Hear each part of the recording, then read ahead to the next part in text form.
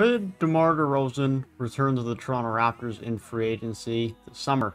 The Raptors are one of the few teams that have the money for him. Of course, there's the connection there from before. Of course, it was a disgruntled leaving with an unexpected trade, but I don't have any doubts that Toronto would welcome him back with open arms. But we're going to be talking a little bit more than that in this video. We're going to be talking about the possibility that DeMar does return to Toronto, as well as some of the other possible destinations he could end up, including returning to the San Antonio Spurs, as well as a potential move to the Mavs or the Knicks, amongst some of the many options that he has this offseason. And we're also going to be talking about what is the value for DeMar DeRozan. He's one of the most unclear valued players going into free agency that is a star or borderline star player in my memory in recent years, simply due to his play style, in my opinion, and the fact that his skill set is so unique in today's game. It isn't necessarily what excels in today's game, but he's very good at what he does. And that makes his value very unclear heading into this year's free agency. And so all of that is what we're going to be talking about today's video. And so let's move right into it. And we're going to start just with a bit of a general discussion about how he's improved as much as he has on the San Antonio Spurs. This is someone who still obviously hasn't really improved his three-point shot to a point where you would like it to be. He's still a mid-range god. He's one of the best mid-range shooters I think we've ever seen in NBA history. That's just my take. He's probably one of the best, if not the best, that we currently have in the league, as far as just his ability to knock down mid-range shots, contested, uncontested, from all positions, all angles, fadeaways, you name it. He just knows how to hit that mid-range at such an elite level. Now, his three-point shooting was better this year, but again, it's not overly relevant. He's shooting about 26% from deep. Where his biggest improvement is as a facilitator and a playmaker. So he's no longer just a scorer. He's not putting up that godly scoring numbers like he was in Toronto, where he averaged 27 a season, but he's still putting up over 20 a night. But his assist numbers, that's the jump. He averaged nearly 7 assists per game in this last season with the San Antonio Spurs. He's transitioned to a true forward now, although he obviously has much better dribbling than a lot of forwards. Naturally, a shooting guard, he can attack to the rim very well, create space for himself off the dribble for jump shots in the mid-range, and to be able to attack the rim and draw fouls. He's one of the best in the league at drawing fouls in the mid-range and at the rim, and he continues to do that very well.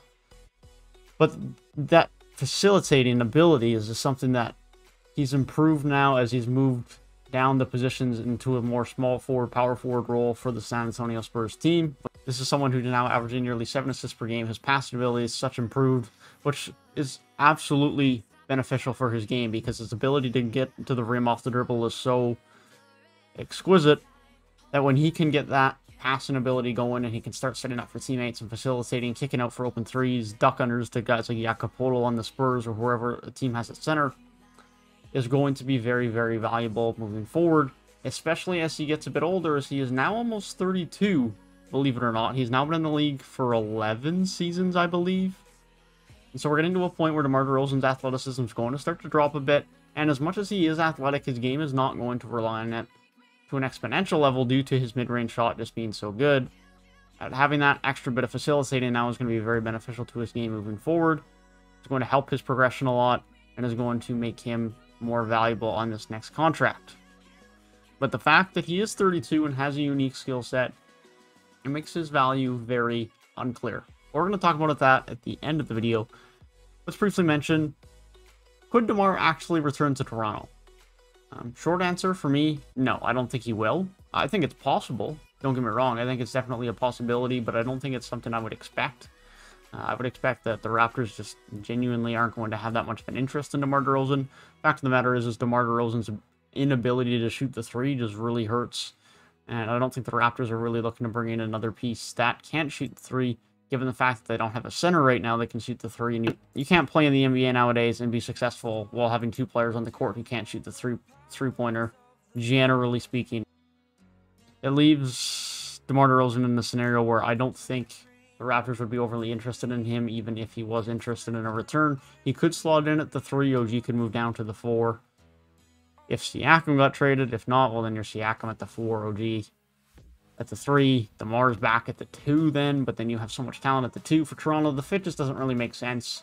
And so as much as it would be super cool for me as a Toronto Raptors fan. DeMar DeRozan being one of my favorite players of all time.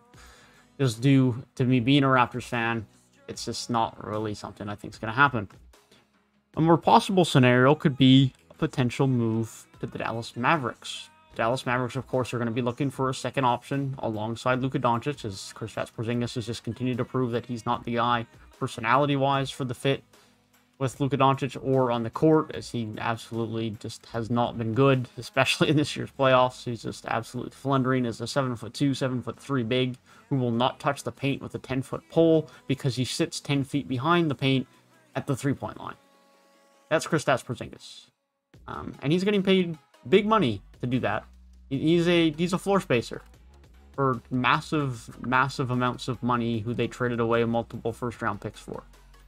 So that's Kristaps Porzingis. He's going to be moved this summer. And DeMar DeRozan is definitely a possibility to be added to this team, especially if Tim Hardaway Jr. leaves, and they are very much going to need DeRozan's perimeter scoring and creation. I think he adds another good playmaking guard to this team, someone who can score, take some pressure off of Luka Doncic. Both can be on the ball, ISO, facilitate for others. It adds two very dynamic players that can do that type of role for Dallas, which I think is something they desperately need within their starting lineup, because just having Luka and Jalen Brunson to be your dominant on-ball guards and create your offense is just not good enough. And Luka definitely needs some help at a higher level. Jalen Brunson's fine, but they need a starter. They need someone at the caliber of DeMar DeRozan that can take some pressure off of Doncic. Doncic doesn't just have to go at it every single time down the floor and try and create something and just hope. Another option, New York Knicks. The New York Knicks are also looking to acquire some more veteran quality, some more high caliber talent this summer. And DeMar DeRozan could be that guy. Now, the Knicks are most notably looking to add a veteran point guard. Tom Thibodeau wants a veteran point guard. He just doesn't want to start Emmanuel quickly. It could be a bringing back a Derrick Rose. It could be Kyle Lowry. It could be Mike Conley. There have been talks about being interested in the John Wall trade. Could be Goran Dragic. There's a lot of options there. But I don't think they'd be opposed to adding DeMar DeRozan either and putting him at their false forward spot in between RJ Barrett and Julius Randle at the 2 and the 4. They need to have Julius Randle and DeMar DeRozan as your go-to guys on offense. RJ Barrett has another summer of development. And this team looks even better coming into next year. It gives them two legitimate scoring options now, in my opinion, as far as on-ball guys, and Julius Randle and DeRozan, with RJ Barrett emerging as the third. And then depending on whoever you add at the point guard spot, this is a quality team. Now, again, it's not a team that's pushing for a title, in my opinion, but I think they definitely need that other scoring option, because RJ Barrett in his first playoff run, of course, is going to struggle this year. You'll have to wait to see until next year after he has a bit more playoff experience to see how he does. Julius Randle, of course, had very limited playoff experience coming into this as well. And so Julius Randle most likely struggled, and you would hope that they will both be better in their playoff run next year if the Knicks can make it back. But having DeMar DeRozan on the team, who has plenty of playoff experience with Toronto, Antonio as well, would be very valuable, and something I think that could definitely help the Knicks and make sense from a fit perspective. The only problem for the Knicks is that they need to add three-point shooting. DeMar DeRozan most certainly does not do that. But it's a good scoring option for them, and something that definitely would work if they are willing to look past the lack of three-point shooting. The last option I want to talk about, just a return to the Spurs. Simple as that, just a return to the Spurs. And I think the Spurs will be fairly interested in bringing him back. Again, this is a Greg Popovich-led team. They have a lot of young assets and talent that can still compete right now, even though the timeline of this team's core is probably much younger and much further down the line than DeRozan being on this team. I wouldn't be surprised to see DeRozan be brought back and for them to try to be competitive. And even if that involves a potential trade involving a couple of their young players and a couple of first-round picks, or one first-round pick, who acquired someone on the trade market as well this summer. Maybe they try and take a shot on Porzingis, although I don't think that's likely. Maybe they try and acquire someone from the Pacers as they look to trade potentially Miles Turner or Sabonis. I talked about a Sabonis trade in my Indiana Pacers video yesterday to the San Antonio Spurs, and I think that definitely makes a lot of sense. And so I think the Spurs are going to look to stay competitive, and a reacquisition or a re-signing of DeMar DeRozan definitely makes sense. It continues to add them 20-plus points a game. It adds keeps their key facilitator on the team. It's the running mate of DeJounte Murray and DeMar DeRozan. It's two scorers in the team right now. If they can bring back DeRozan and make a trade to try and add a third guy, then this is definitely a team that can be a competitive playoff team. Again, this is not a title contender. This is not a team pushing for the conference finals, but the Coach Pop-led team, they're a team that's going to want to be competitive. And I think bringing back DeMar DeRozan on a deal is going to make sense for them, and something they'll be motivated to do depending on the price. And that's what we're going to talk about now. The price and the term. Please tell me what you guys think DeMar DeRozan is going to get paid. I have no idea. I have absolutely no idea whatsoever. Usually, on pretty much any player in the league, I can say, yeah, okay, I think he'll get this X amount of money. Roughly. I have no idea what DeMar DeRozan is going to get. You would think, let's just talk about a stat line last year, and then just think about what he would get, okay? 21.6 points per game, 6.9 assists, 4.2 rebounds, shoots 50% from the field, is not a great defender, but is an okay defender.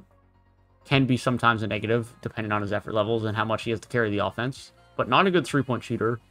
One of the best at getting to the free throw line in the league. Make of that as you will.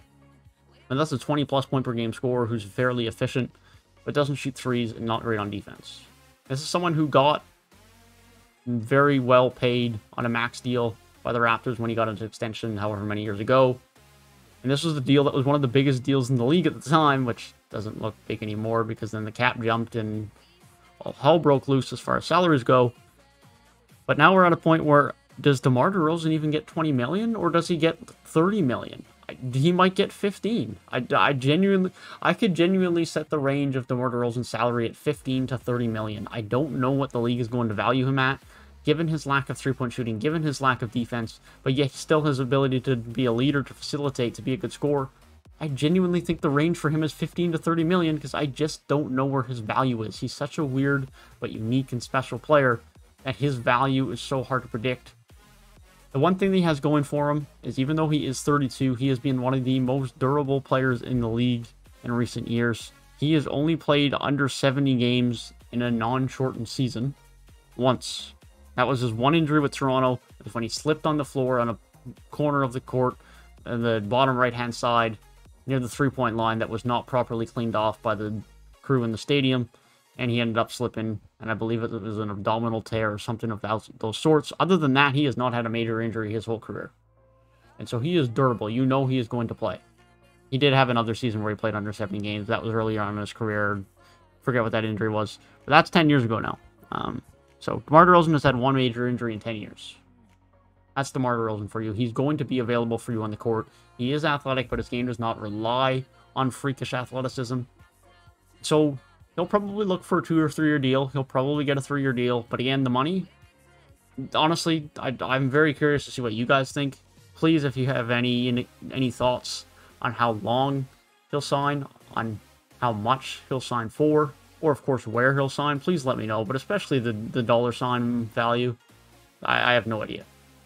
I have no idea. I'm very interested in where he'll go this summer and how much he gets paid. It's one of the more intriguing players in free agency this summer, in my opinion. But yeah, that's my thoughts on DeMar DeRozan free agency. Let me know what you guys think, of course, down below in the comment section. And if you guys want to follow me at any other socials, be sure to do so down below in my link tree.